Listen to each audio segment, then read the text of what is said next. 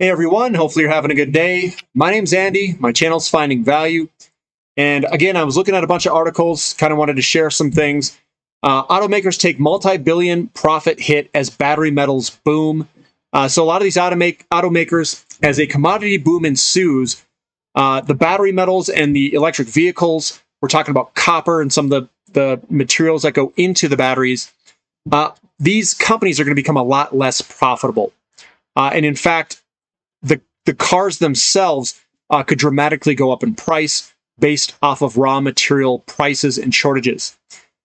And I'm looking at here, the rally in lithium and copper prices, the key battery metals that I'm talking about and what she touched on in this article, comes at a time when the global auto industry faces increased supply chain pricing pressure from the chip shortage and higher prices of steel and other input materials. The rally in the price of raw materials highlights the challenges the industry and the world face in accelerating the production and sales of EVs to fight the worst effects of climate change. The higher prices of raw materials, including the key battery metals, is set to cost the 6 largest automakers in Japan as much as $9 billion this fiscal year. So we've got a large increase in the cost of those materials. This cost headache represents 30% of the total profits forecasts of the 6 biggest Japanese car makers. Raw material inflation is not going to be something transitory. They think it's going to continue to go higher. And this is out of Japan. He's from Honda Motor. The issue with higher costs is not unique to Japanese car makers. You also have the US car makers. They go through. GM is targeting annual global EV sales of more than 1 million by 2025, which is just around the corner. I've touched on other articles on EVs by 2025, 2026 with a battery shortage. So what this is kind of leading into, and not only should we maybe look at investments in lithium and copper, which we have on the channel already, but I'm also seeing a bunch of other countries start to pump money into hydrogen. Germany pumps 10 billion into hydrogen in bid to become global leader. Germany will fund 62 large-scale hydrogen projects with as much as 10 billion in federal and state funds. So some of these countries are starting to pump money into hydrogen. Hydrogen will solve, I think, some of the battery mineral problems, but it'll force more pressure on platinum as a different material. So I think we're going to start adopting a whole bunch of different solutions, not just one solution or the other. They're going to start really starting to branch out and develop many different technologies and benefit a lot of different sectors. So I'm trying to play the minerals for all these different types of sectors in this next commodity boom. In Germany, it says we are making Germany a hydrogen country. A total of 95% of road traffic still depends on fossil fuels, so Germany needs mobility that relies on renewable energies. We must and want to urgently promote the switch to climate-friendly mobility. And that's what their goal is, and that's why they're putting the money into hydrogen. Japan is also betting quite large on hydrogen to lift its ambitious carbon neutral plans. They're in a little bit different scenario than a lot of other countries. They're much more compact, and they don't have a lot of space to be throwing up a whole bunch of wind and solar and all these different types of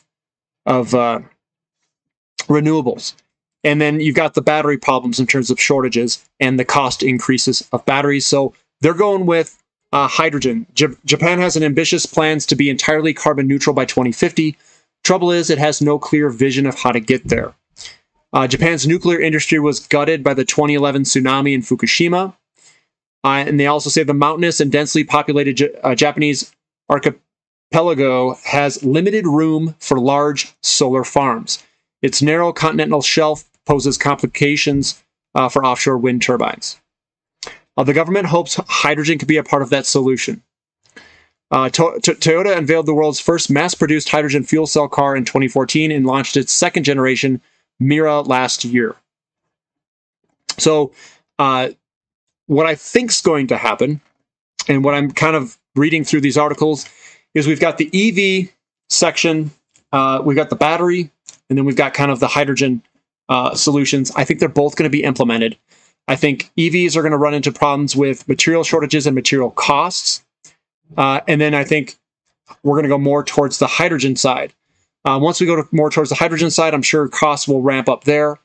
Probably platinum, and then they'll try they'll try to design out a lot of these materials. I don't know if it's going to be successful or not, and maybe fossil fuels will stick around longer than what we think.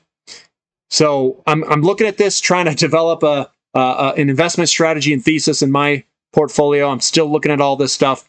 I think they are going to implement a lot of this stuff, and I don't think it's going to be market driven. I think it's going to be more government driven type things.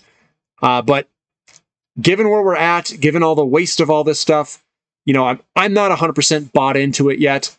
I'm still trying to see. I'm trying to still poke holes through it. So I don't know how to invest directly into solar, wind, and if it's worthwhile doing it.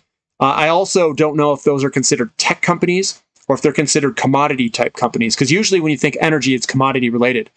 I don't think solar and wind fit into a commodity. I almost would say that they're not. So it'd be kind of weird to take a stance on your bullish energy, but have all the input costs of all of these solar and wind ramp way up, making them less affordable. I don't know if they're just going to force this stuff and say emissions free, we're going to overrule it, these are going to be the winners anyway. If that's the case, then you're going to see a massive commodity boom in some of these materials. And that's kind of what I'm ramping up for. I'm getting into nickel, copper, platinum, silver, tin, like those type of materials. I'm playing it through either physical metals, royalty companies, or the mining companies. So I've got a lot of diversified mining companies, some royalty companies, and then the physical metals themselves like platinum and silver. So that's how I'm playing this move. I think they're going to go into it. I'm not 100% bought in saying that these are what we'll call it great solutions. But if this is the route they're going to go, I'm going to be prepared for it on a commodity side. And if it takes off, I win. If it doesn't take off, well, we're in a commodities boom and these materials are still going to be needed in other applications in greater and greater quantities.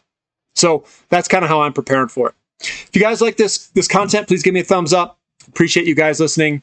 This is Finding Value.